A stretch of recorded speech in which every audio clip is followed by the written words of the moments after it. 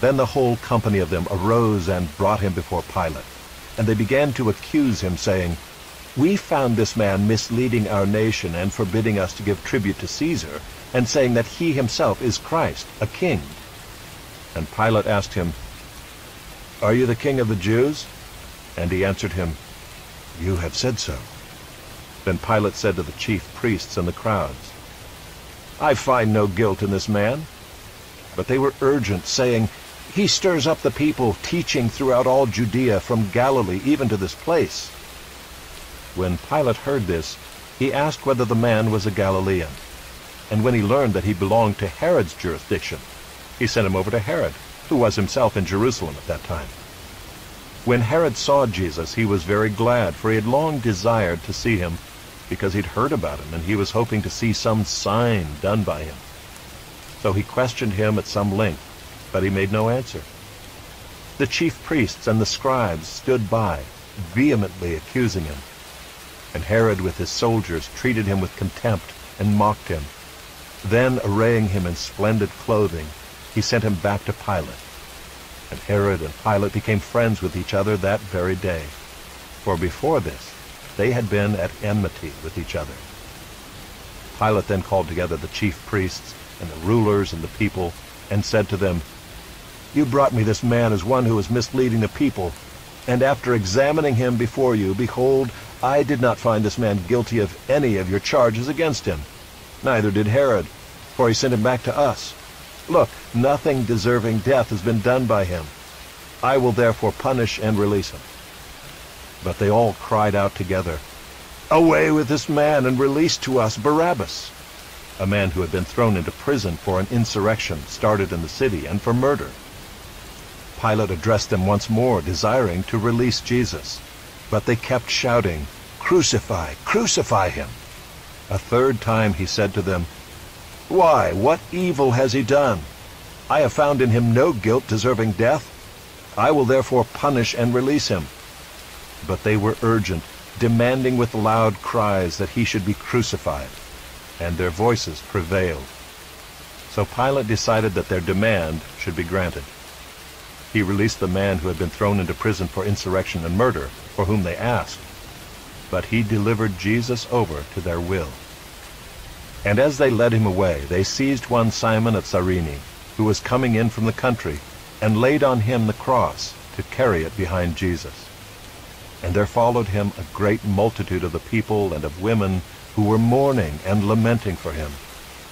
But turning to them, Jesus said, "Daughters of Jerusalem, do not weep for me, but weep for yourselves and for your children.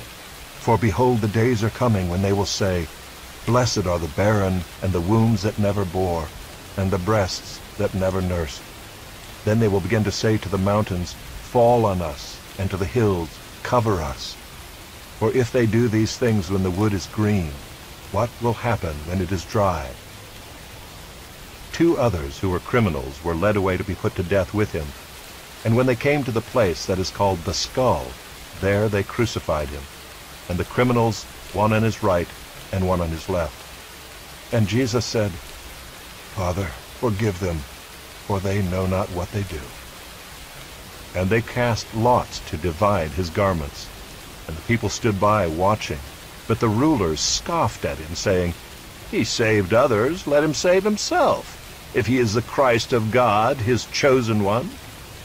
The soldiers also mocked him, coming up and offering him sour wine, and saying, "If you're the king of the Jews, save yourself." There was also an inscription over him, "This is the King of the Jews." One of the criminals who were hanged railed at him, saying, "Are you not the Christ? Save yourself and us." But the other rebuked him, saying, "Do you not fear God, since you are under the same sentence of condemnation? And we indeed justly, for we are receiving the due reward of our deeds. But this man has done nothing wrong." And he said, "Jesus, remember me when you come into your kingdom." Then Jesus said to him, "Truly I say to you, today you will be with me in paradise." It was now about the 6th hour, and there was darkness over the whole land until the 9th hour, while the sun's light failed, and the curtain of the temple was torn in two. Then Jesus, calling out with a loud voice, said, "Father, into your hands I commit my spirit." And having said this, he breathed his last. Now when the centurion saw what had taken place, he praised God, saying, "Certainly this man was innocent."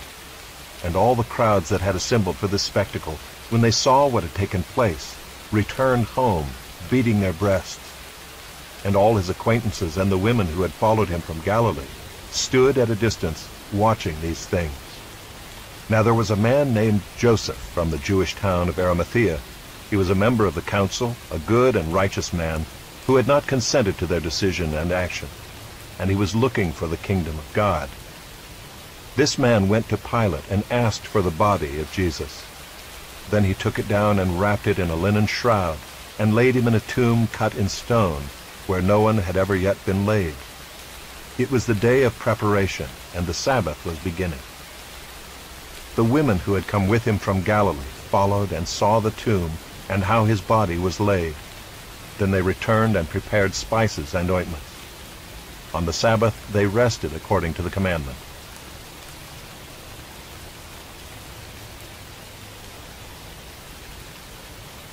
When Jesus had spoken these words, he went out with his disciples across the brook Kidron, where there was a garden, which he and his disciples entered. Now Judas, who betrayed him, also knew the place, for Jesus often met there with his disciples.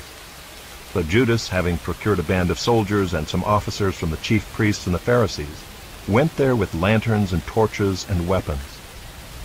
Then Jesus, knowing all that would happen to him, came forward and said to them, "Whom do you seek?" They answered him, "Jesus of Nazareth." Jesus said to them, "I am he." Judas, who betrayed him, was standing with them. When Jesus said to them, "I am he," they drew back and fell to the ground.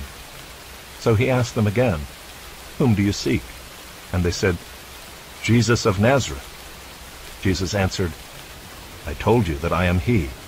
So if you seek me, let these men go."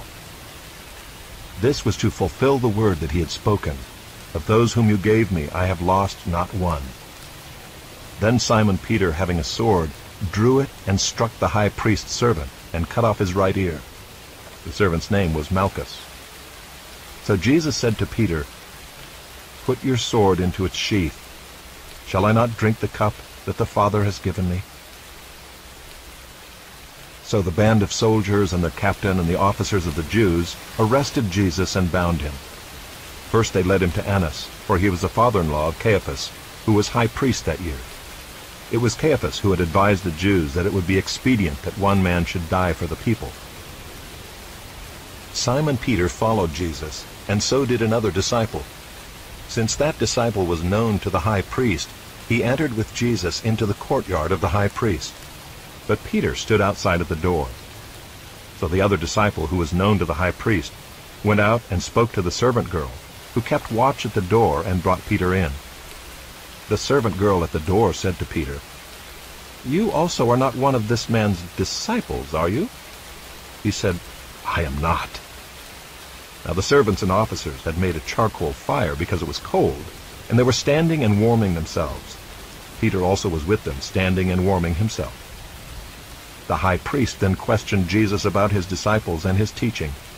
Jesus answered him, "I have spoken openly to the world. I have always taught in synagogues and in the temple, where all Jews come together.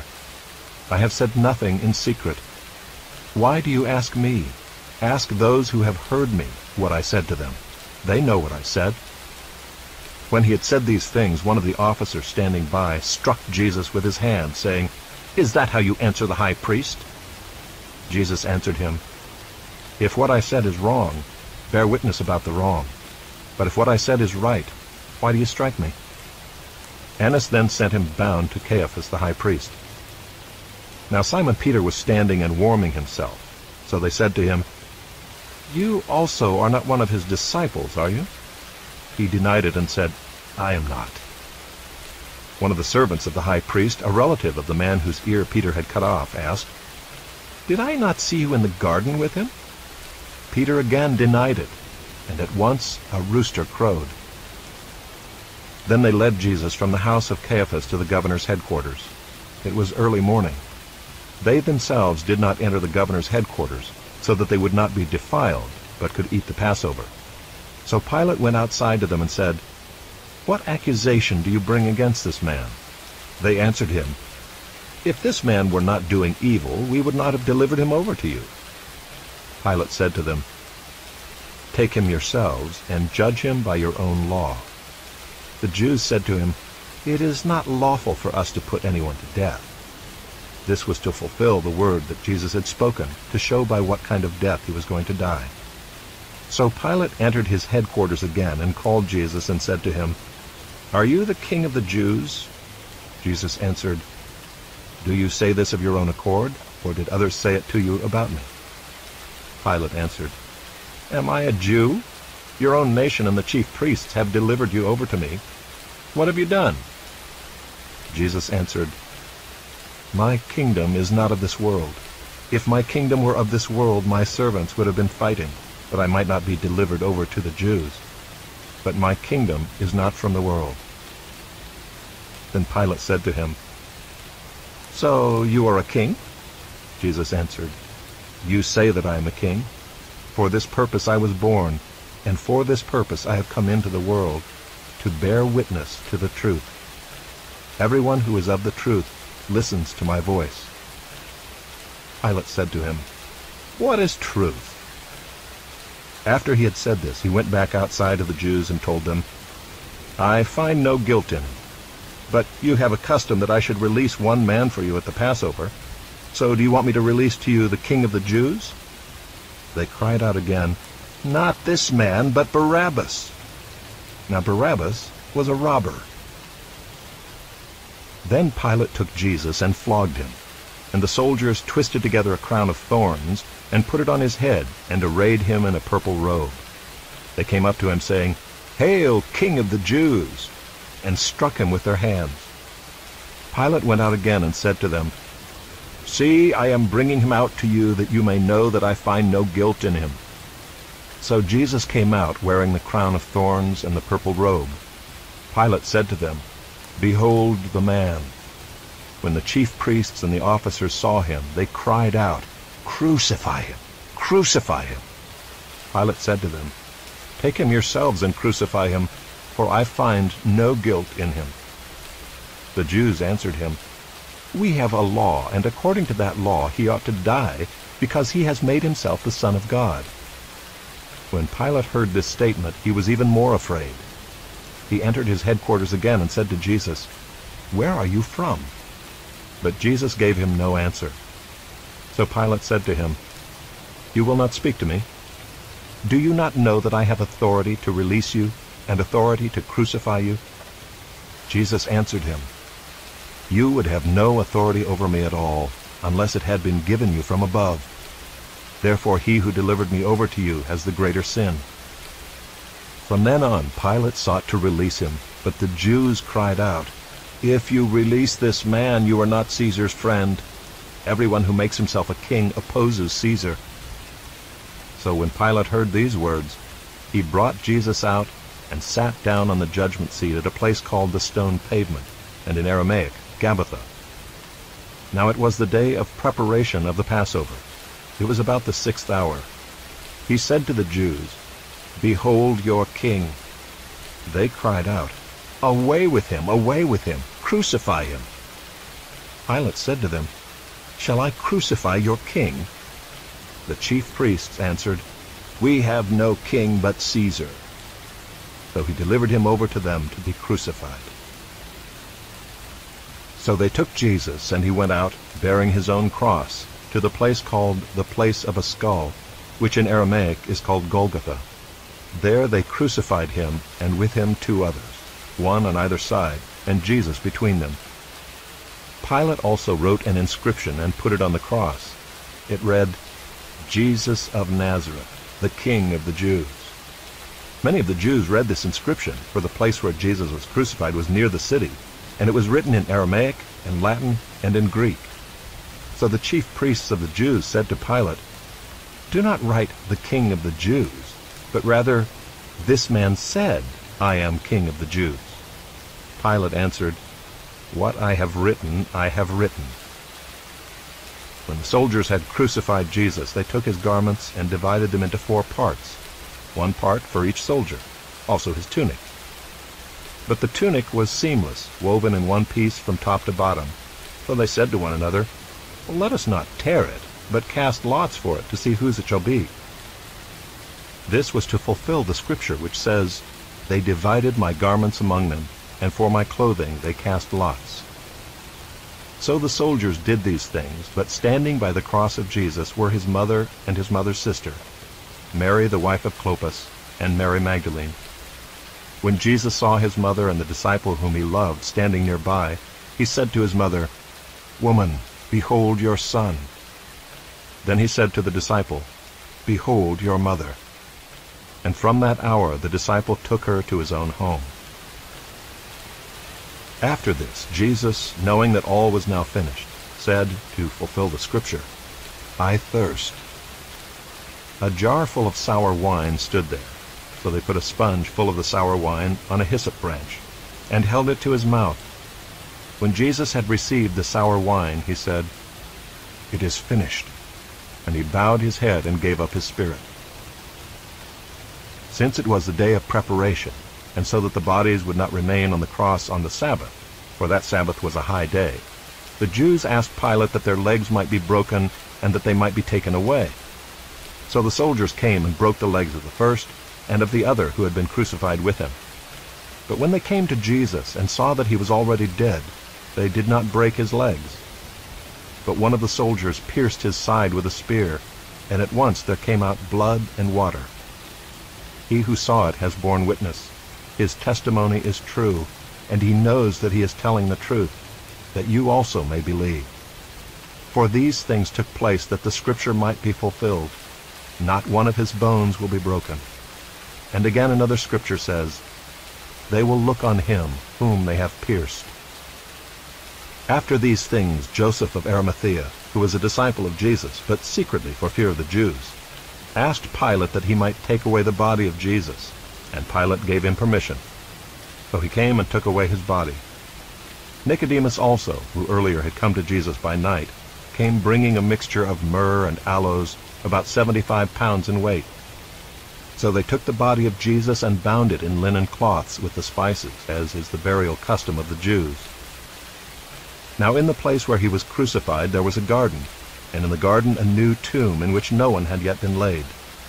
So because of the Jewish day of preparation, since the tomb was close at hand, they laid Jesus there.